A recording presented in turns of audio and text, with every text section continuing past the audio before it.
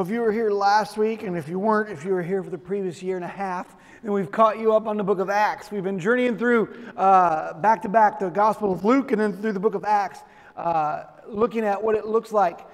First learning what God looked like as he interacted with broken and hurting humanity, and then what that church looked like that Jesus sent on mission after his death, burial, resurrection, and ascension to the Father. So we're going to be jumping into Acts chapter 19 this morning and covering the first half of Acts 19. And as we look at this, I just want you to be reminded that this is Paul's third missionary journey that he's embarking on. You remember, and we'll talk a little bit more about this, but in Acts 18, we end with Aquila and Priscilla talking to a guy by the name of Apollos who is there teaching in Ephesus, and he's teaching and he's competent. He's a great speaker. But there's just some things he's not clear on. He doesn't understand. He's never heard of the baptism of Christ. He's only baptized into John's baptism, and so we'll see some of that take effect here as we jump into Acts chapter 19. This is quite a few years. These are decades into Paul's life and ministry. This will be Paul's last missionary journey. As we've journeyed through the book of Acts together, you'll see some times where the language shifts from saying they to us. And that's when Luke is traveling with Paul and the rest of the group. And you'll notice in Acts 19 that Luke doesn't say that. And so it's interesting because Paul spends by far the longest time he spends in any city that he's traveling on his missionary journeys in Ephesus. He stays there for 3 years, three and a half years, teaching in the synagogue and then in a hall that he rents, which we'll talk about in a little bit. But Paul spends a lot of time here, but Luke is pretty brief about some of the details he gives on some of the things because he wasn't traveling with them. So let's jump in this morning, Acts chapter 19, starting at verse 1. It says, "And it happened, while Apollos was at Corinth, Paul passed through the inland country and came to Ephesus. And there he found some disciples. And he said to them, 'When did you receive the Holy Spirit? When you believed?' He said, 'Did you receive the Holy Spirit when you believed?' And they said, 'No, we've not even heard that there is a Holy Spirit.' And he said, 'Into what then were you baptized?' And they said, 'Into John's baptism.' And Paul said, 'John baptized with the baptism of repentance, telling the people to believe in the one who was to come after him, that is Jesus.' On hearing this, they were baptized in the name of the Lord Jesus. And when Paul laid his hands on them, the Holy Spirit came on them, and they began to speak in tongues and prophesying. There were about 12 men in all." Would you pray with me this morning? Father, we're thankful for this day. We're thankful for the word that you've given us. We're thankful for the eyewitness account of Luke in the book of Acts when he traveled with Paul, and the account that was given to him by others as he wrote the rest of his account of what happened in the early church. And God, we're thankful that this history has been recorded for us, not merely for history's sake, but for encouragement and for instruction about what it looks like to be God's people living on God's mission in God's world, God's way. And I just pray, Lord, that as we continue to look through the book of Acts, that you instruct us specifically here at 1-7, what it looks like for us corporately and individually to live on the mission that you've entrusted to every believer, everywhere, at every time. And so, Lord, we just pray that today you would teach us, you would remind us again that what we accomplish, what we do in your power and in your name. In Jesus' name, amen. So you have this interesting moment where Paul travels through the inland and he gets back to Ephesus. Paul had just come from Antioch and was traveling through some other places, checking on churches that he had planted before, comes back to Ephesus where he had found some favor before. People had listened to him in the synagogue. He had been treated more favorably in the synagogue there. He wasn't chased outside of the city and stoned and left for dead, so that was a win for Paul. And so he's back in Ephesus, a place where he's been shown some favor, some kindness. So I think he's looking forward to maybe some fruitful ministry. And he gets there and he runs in. Now, Ephesus is no small city. It's a pretty good sized city. And he runs into these 12 guys who are disciples. They're called, they're students. They're followers of a teaching, right? Whether it's Apollos, who remember back in chapter 18, verses 19 through 21, we learned that these guys are in Ephesus. They're teaching, they're learning from Apollos. Apollos is teaching, but Apollos only has been baptized in John's baptism, meaning that he believed that John the Baptist was preparing a people to receive the Jewish Messiah. And Apollos was teaching from the scriptures about Jesus, but he hadn't been baptized yet in chapter 18. So Aquila and Priscilla come and they correct Apollos. Now, Apollos apparently is a good speaker, which was highly valued in the ancient world, especially in the Ephesus area. And so he probably has some pretty high standing. He's garnered a following, we'll learn as we read through the rest of the scriptures. So it's interesting. Number one, we have a lesson to learn about the value, I think, of, number one, the humility of Apollos and the value that the early church placed on women speaking into the lives of people to correct doctrine, right? Like there's no way that he would accept the correct if he was just simply a Greek. He would not have listened. But Aquila and Priscilla come, they correct. He changes, he receives what they're teaching him. He begins to teach differently, correct doctrine, and then he leaves and he goes to Corinth. Now, Paul comes into his absence, finds these 12 guys who don't even know that there's a Holy Spirit.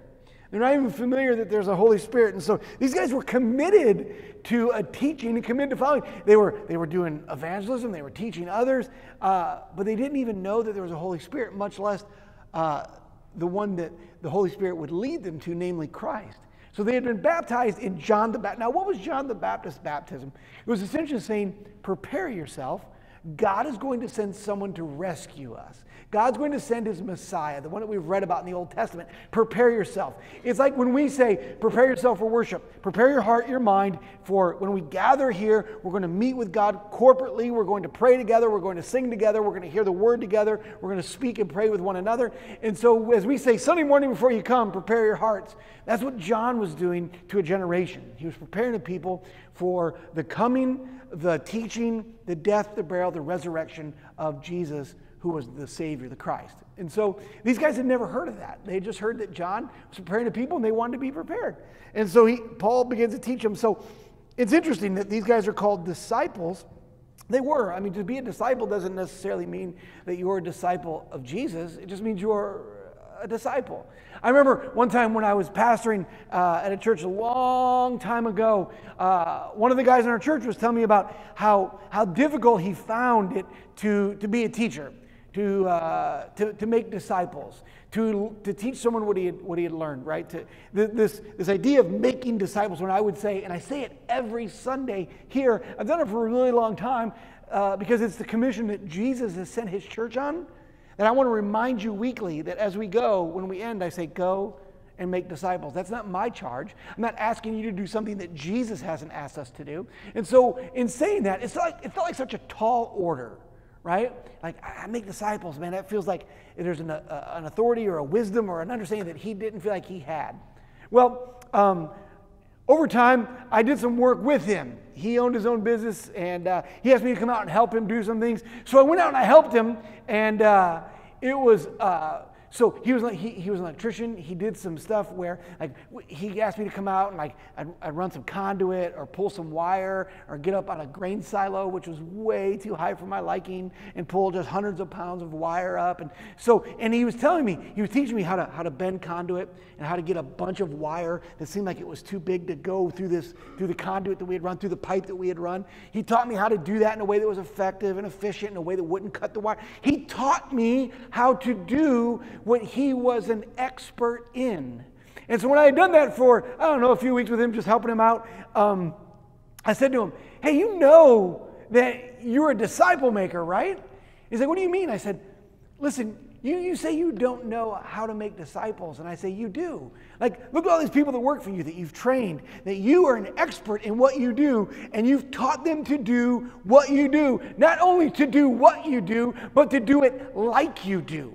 To be a disciple of a teacher in the early first century, you would learn to pronounce words a certain way. If they had an interpretation of Scripture, you would attribute that to them. For instance, if you were all my disciples in early first century Israel and there was a teaching, you would say, Rabbi Charlie, which, yeah, I haven't heard that, right? Well, actually, I did have a guy I used to coach football with, said we got Rabbi. But anyway, if you would call me Rabbi Charlie, and you would say, Rabbi Charlie always says, go and make disciples at the end of service. And so when you did a Bible study, you would say, go and make disciples. And if I were to have a habit of saying, go and make disciples, you would say, go make disciples, right? You would just say it like I say it, right? Even if it was a little quirky, you would do it because that's exactly, you wanted to be like your teacher.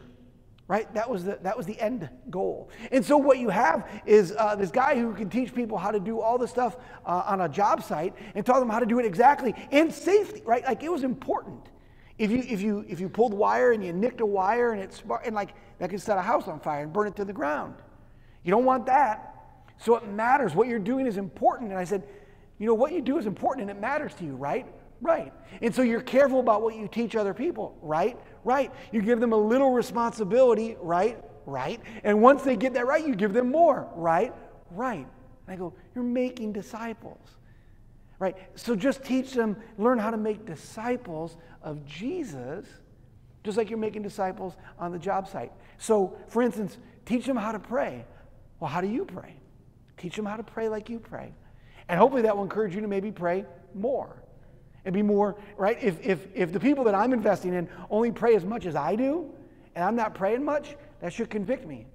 Or let's say I'm investing in somebody else and I want to teach them the Bible, teach them how to study it like I study it. Do I know what I'm doing, or am I just flipping it open and going, today we read this, right? Or am I just reading the same book over and over and over again because it's comfortable and I understand it? Or am I trying to stretch my understanding of the Scripture and I'm teaching them how to use cross-reference and how to use good commentary? Am I doing that? Right? You're teaching them to do what you do. How do you do that? You do it with them. What about sharing our faith? Like that's a huge thing. That can be really hard and really awkward and really intimidating. But what if I'm comfortable doing? What if I bring somebody with me and over coffee, I sit down and I'm talking to somebody and they're with me and maybe they're throwing a little something, but maybe they're just observing how natural it is for me to share my faith. Or maybe it's just investing in the life of someone who doesn't yet know Jesus. And I bring someone else along with me so they can see what that looks like. It's just teaching people to do. And all of you are disciple makers of something. Right? If you ever have tutored somebody or helped somebody in class, if you're an athlete and you're teaching someone to do something a little bit better, then you are teaching that person to do what you do. And this is what happened here. Somebody was teaching them how to do what they did, but it was an incomplete understanding. I used to always, I just, 100 miles an hour in the wrong direction will only get you lost faster. Does that make sense? One time I was at a concert for a band that, as I scan the room, the majority of you have probably never heard of. Def Leppard band, like some, I don't know why that, you know them, right? So anyway, I'm at a concert in Alpine Valley, Wisconsin, and it rained. It's an outdoor venue, and it rains all day long. And we have seats in the pavilion, and so I'm dry, right? We get to our seats, we're good to go. But then we climbed up the grass hill to get us out, which had turned into a gigantic mudslide, right? And so we're sliding down that. We get out to the parking lot, which was a mix of, I don't know, for the entire acres and acres and acres of parking, I would say that there were maybe 10 pieces of gravel, and the rest was mud and grass, right? And so we're in the grass, stuck in this thing, and we're getting ready to leave. It's about 11:30 at night, and we just get stuck like everybody else. So we get out of this concert, probably 1:30, 2 o'clock in the morning. We are caked in mud. I'm pushing. My friend is in the car. So I'm caked in the mud that the car is kicking up. I'm exhausted from trying to push this thing out, trying to dig it out. We get in the car. We start driving. This is in Wisconsin. And I'm like, hey, man, can you drive home? I'm gassed. So I'm in the passenger seat and I'm sleeping. And I don't know how long I'm out, but a while later, I get an elbow. He says, hey, man. I go, what's up? He's like, hey, is Purdue in Indiana? And I go, yeah, why? He's like, there it is. I'm like, dude, where are we going? Right? We're like 16, 17 years old. We had no idea where we were at. And so I'm like, yeah, I'm driving, right? And so what we did is we did, 70 miles an hour in the wrong direction for a couple hours, and we were in the wrong state. Like, we weren't too far off, but far enough that, like, we were in the wrong state. And so I drove home. We ended up getting home about dawn, which was awesome. But yeah, and no cell phones, no GPS, just two dumb kids lost in the country in Indiana between Purdue and Illinois somehow. But anyway, we get home, but like 100 miles an hour in the wrong direction only gets you more lost quicker, right? And so that's what's going on with these guys. Have you ever heard the expression leaning your ladder against the wrong wall? Like you're working hard and you're climbing. It's always used in business. Like you're climbing the corporate ladder. What if you do that for 20, 30, 40 years and you realize you've had the ladder against the wrong building the whole time? You work so hard to get up to the top and you're at a place that you really don't want to be anyway, right? What do you do if you're investing a lot of your time? Listen, zeal or commitment does not save you. Being really zealous or really committed to a false belief does not save you. These guys had an incomplete understanding of what it meant to have a relationship with God. They thought that they were disciples of John and thought they were in a good place, but they were lost. They did not know that Christ had died and purchased their salvation for them, and that only by trusting in Him would they be able to know God. They had no idea that they were lost because they were zealous, they were committed, they were disciples. They had an incomplete understanding. This is super duper common in our world. To have an incomplete understanding of who God is or what it means to know. Listen, how many times have you heard something like this? Listen, as long as I'm sincere in what I believe, I think God's okay with that. As long as I really believe what I believe. That's not true. What if I believe that all roads ultimately lead to one? Doesn't matter if it's Christ or if it's Buddha or if it's Hindu, or just fill it in. Fill in the myriad of the multitude of gods. Just pick one. They all lead to one. God is love. God's never going to call us to account. It was never going to be a judgment day. God just loves us, and then everybody at the end of the day is going to be just fine. Listen, I'm a good person.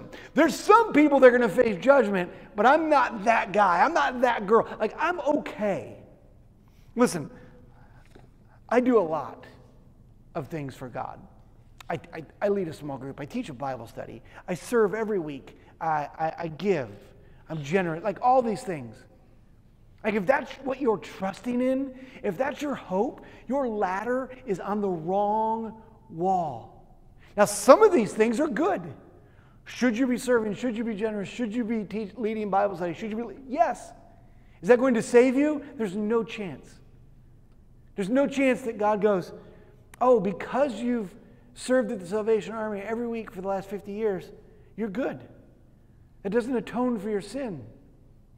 If you're trusting in the fact that you really are zealous about what you believe, but your faith and your hope isn't placed squarely on Jesus' death, burial, and resurrection, it's not going to save you.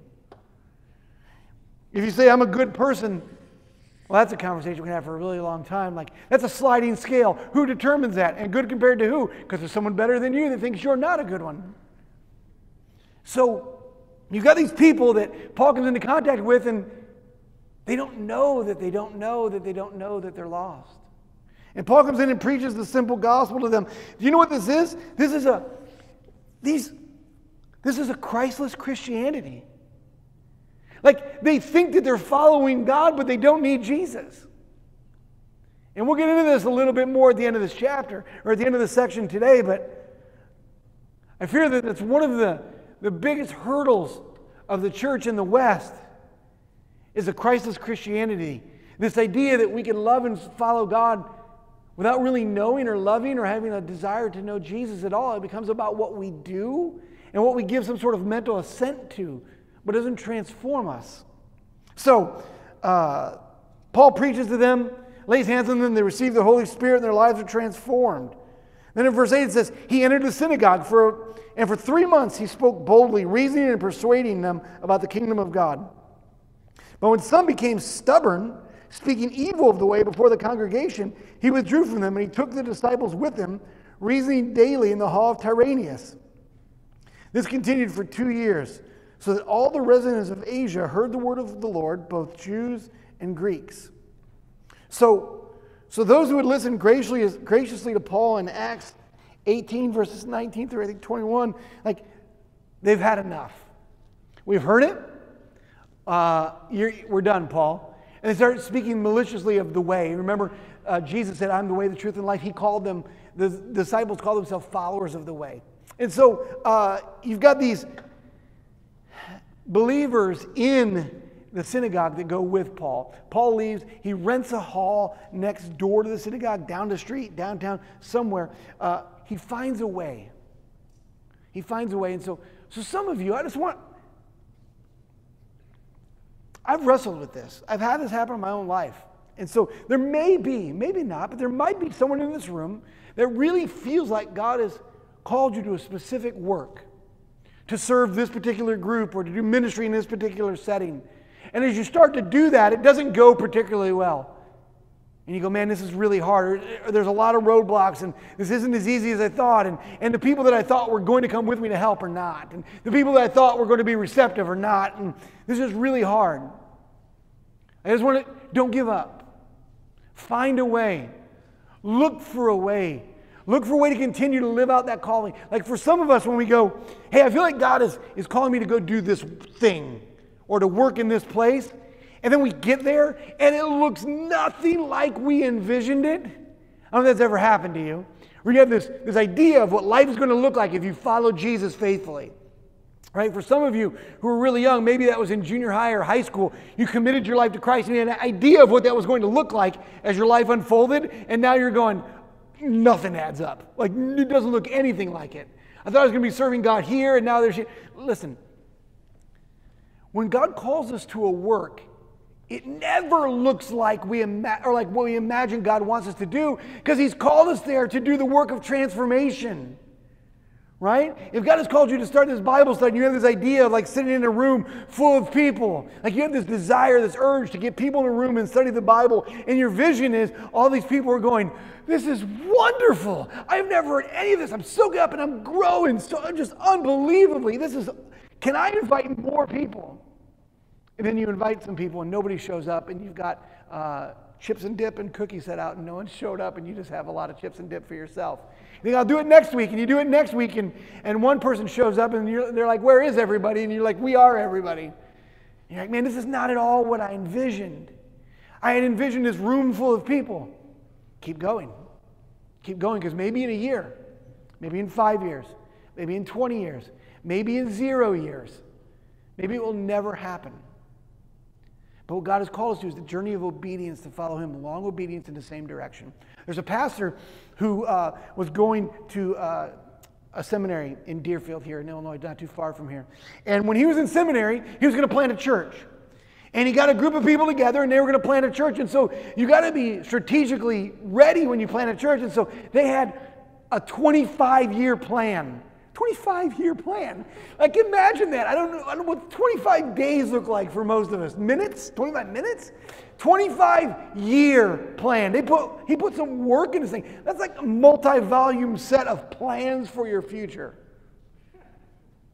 They never had a service. Never launched. Never worked. Disappointed. Discouraged. We're wondering why in the world God would lay this thing on his heart to do this thing. He was convinced it's something God had asked him to do. Begrudgingly, he applies for some other work. He takes a job at a nonprofit, a parachurch organization in D.C. And he goes out there and starts to work out there. And then while he's out there, he starts a Bible study. And Christian or two shows up, and then a bunch of people who don't know Jesus start to show up, and more start to show up, and now they've got this room full of people, then a house full of people, then a couple houses full of people, and then they plant a church there, and then that church gets too full, so they plant another church, and so then another church, and then another church, and there's a train system out there, and they've planted, their goal is to plant a church at every stop along the train station out there, and he had a 25-year failed plan, and out of that, God directs him someplace else. And then the experience, the plan that he had in place is coming to, in just a different setting, right? So just keep being obedient, the next step. That's what Paul does. Paul says, I'm meeting in the synagogue. It's going well. All of a sudden, it's not going well. Guess I'm going to go down here to Tyrannus' hall and rent that. So he didn't let outside circumstances stop the work of God in his life and in the community in Ephesus. So then in Acts verse 11, God was doing extraordinary miracles by the hands of Paul, so that even handkerchiefs or aprons that had touched his skin were carried away to the sick, and their diseases left them, and the evil spirits came out of them. This is, by the way, not prescriptive. This does not mean that you take some bandanas, pray over them, and send them out with your friends to go heal the people in the hospital. Some of the itinerant Jewish exorcists, this is a thing, by the way, that there were Jewish itinerant, which means they traveled, think traveling evangelists, right? They were traveling around, they were Jewish itinerant exorcists to cast out demons. And so they undertook to invoke the name of the Lord Jesus over those who had evil spirits, saying, I adjure you or command you by Jesus, who Paul proclaims. I want you to imagine this for a second. In Ephesus, where like black magic and like think voodoo type, like that kind of stuff, really popular in Ephesus. Really large market. And you've got these Jewish itinerant demon caster outers, and they're showing up and they're using the name of Jesus. So what you've got is these people who believe in magic incantation, magic spells, magic potions, and in that setting, they go, oh yeah, well watch this. Paul takes a handkerchief, sends it to the sick, and they're healed. They're like, oh, okay. So they go, well, maybe let's give Paul a listen to see what's going on. Now these Jewish itinerant exorcists hear what Paul is doing, and they start going around going, that seems to work for Paul. So we're going to say, hey, we command you by Jesus' name, whom Paul preaches. They have no idea who Jesus is, but they're going to use that name because they've seen it work. Now, we would never do that, right? We'd never do that. Except for those times that you and I will pray and ask for things that we know are not God's will for our life. But if we add in Jesus' name at the end of a prayer. By the way, when Jesus said, when you ask things in my name, he was not giving you a formula for prayer. Right? We say in Jesus' name, but what he's really saying when he tells us to pray in his name means according to his will, for his purpose, and ultimately and chiefly for his glory. That's what it means to ask in Jesus' name. It doesn't mean if Jesus said, if you ask anything in my name, I'll give it to you. Jesus, I'd like to win the lottery in your name. He's not a magic lamp. Jesus is not a lucky rabbit's foot, but we treat him so often like that. And so that's what these Jewish sorcerers or exorcists are doing. They say, we're going to use Jesus' name. So, I command you by the Jesus whom Paul preaches. 7 sons of a Jewish high priest. 7 sons of a Jewish high priest named Sceva were doing this. The evil spirit answered them. Jesus I know.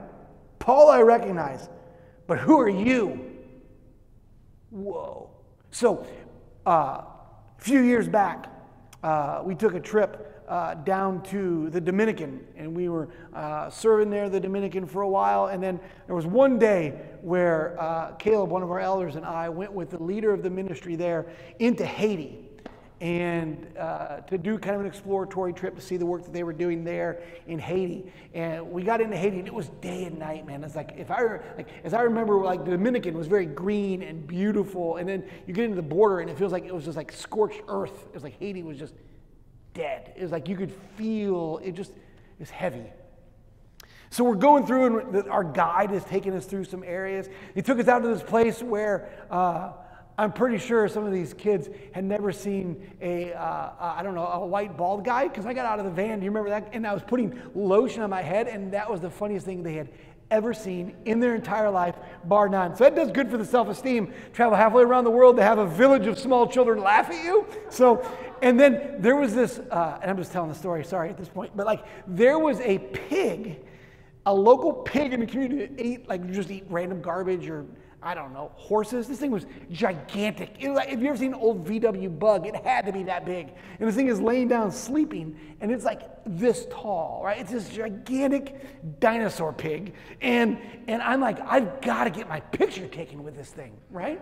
And so it's behind me, and so I'm like, Caleb, here's my phone, take my picture. And so I'm standing in front of this pig, and he goes like this. And so I take off running. He's like, I'm just kidding. The thing wasn't moving at all, but it would have eaten me. That was just from, I don't know. I thought it was funny. Anyway, so we're in Haiti. We go through, I'll see all these things. And then our guide is telling us about how some of the witch doctors in Haiti had taken over some of the Catholic churches that had been abandoned, and the Stations of the Cross that were in a stained glass window, they had transformed them to make them different parts of voodoo rites. And they would do these rituals and these rites in these churches. And so he was telling us about just, I think it was a week or two before we were there, on a Friday night, they were downtown in a big city in Haiti there, and they had gathered all these people, and the witch doctor was doing some sort of spell incantation thing. And there are hundreds, if not 1,000 people gathered in this town square while this witch doctor is doing this ritual sacrifice. And this pastor and the guy that we were with, we weren't there at the time, but our guide was telling us that he was there with another pastor. And while they were there, this witch doctor is doing whatever he's doing, and he stops abruptly, looks around, scans the crowd, locks eyes with the pastor, who had never been there before, and goes, "What are you doing here?" To which he's like, ah. You know what I love about that? I don't have any idea how that story ends. That's the last thing I know about that story. I don't know if they told me the end of it and I've forgotten it, but I really make that to me, that makes me feel like in the prodigal son, when Jesus doesn't wrap up the story, I kind of put myself in that pastor's shoes and say, what would I do in a situation that's straight out of the book of Acts where somebody does that? So here's what you have. You have these guys, the evil spirit answers them, "Jesus I know, Paul I recognize, but who are you?" And the man in whom the evil spirit, he leaped on them and overpowered them so that they fled out of the house naked and wounded.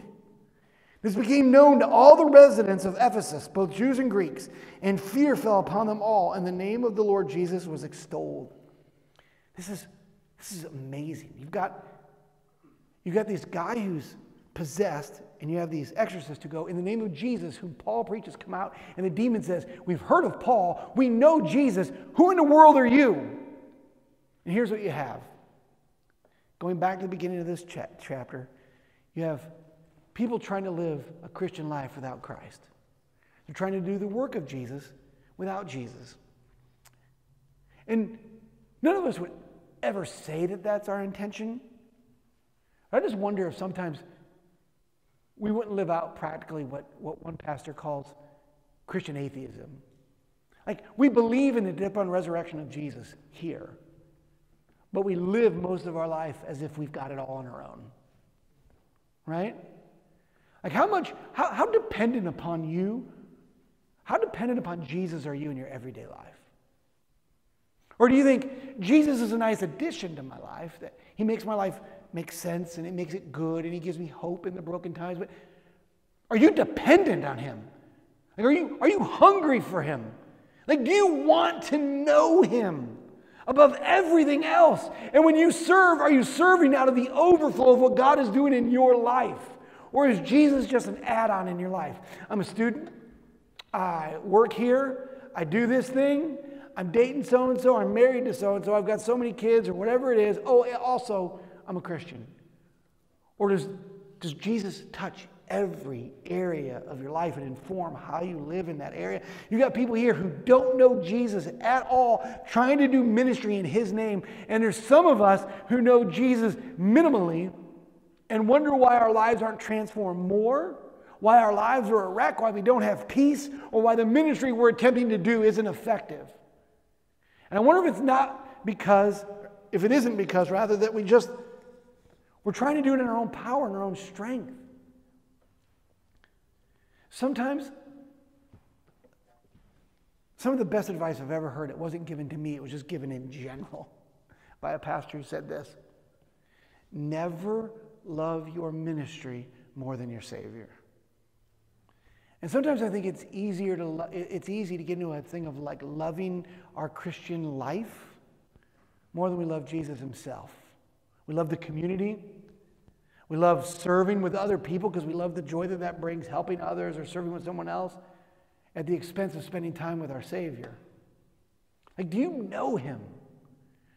Is that your chief goal, to know Jesus? Not do stuff for him? Not to just know about him. Do you know him? So they see what happens. These guys get beat up. They're bloody and naked. That'll get the community talking, right? So they leave after that. And it says that fear fell on everybody in Ephesus. Now listen what happens here. Many of those who were now believers came, confessing and divulging their practices. A number of those had practiced magic arts, brought their books together and burned them inside of all. They counted the value of them, and it came to 50,000 pieces of silver. The word of the Lord continued to increase, and prevail mightily. What I love about this is that Like all the knowledge that maybe these people had or all the things they had heard never transformed them, but an encounter with the living Christ. When they hear and believe and trust in Jesus, their life is transformed. They see the power of God at work in the world, and they say, we don't want to live like that anymore. And so they come in at great expense to themselves. This money they invested, they had burned. And so for some of you, you guys are in relationships that don't honor God, but you feel like, I've committed this much time, I don't want to step out of that relationship now. I've invested so much time. It's not honoring to God or your Savior. Some of you have sinful habits or practices, and if we're just being honest, our appetite for those things are stronger than our appetite for Jesus. He's calling us to lay those things down and to find new life and a lighter burden in himself. I want to ask you this morning, if you would call yourself a Christian in this room this morning, this is a word that I think we don't use often enough for whatever reason. Like, do you delight? Do you have real joy in just spending time with him? Like, I hope that you do.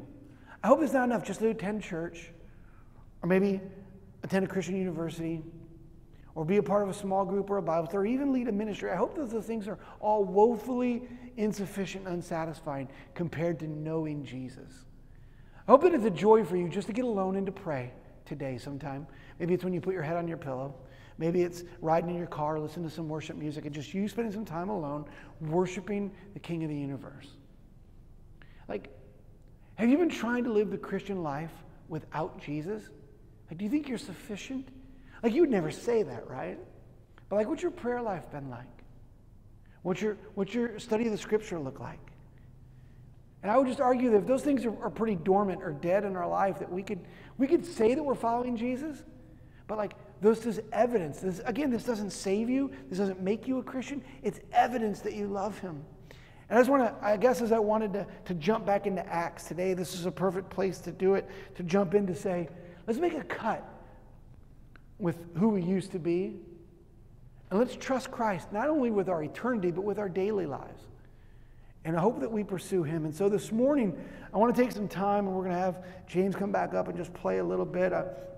Before we take the Lord's Supper together, I want you just to spend some time like praying. Paul says that before we take the Lord's Supper, we should examine ourselves to see whether or not we be in Christ. Some of you maybe would have called yourself a Christian, but you've never actually trusted Christ. You've never said, Jesus, I'm a sinner, and I need you to forgive me of my sins. My only hope in eternity is you. It's not that I'm a good person. It's not that I've done all the right things. Like all those things, God, the only hope that I have is you, Jesus. Or maybe it's been a while since you spent any time with him. Or maybe there's just something, if we're really being honest, if you got quiet before the Lord, you go, man, I know there's this thing that's between me and God, and I need to get it right. Would you in this moment, while we kind of bow our heads and let James play, would you pray? And whatever it is, maybe you just need to say thank you for being reminded that Christ died in your place, and that's our only hope.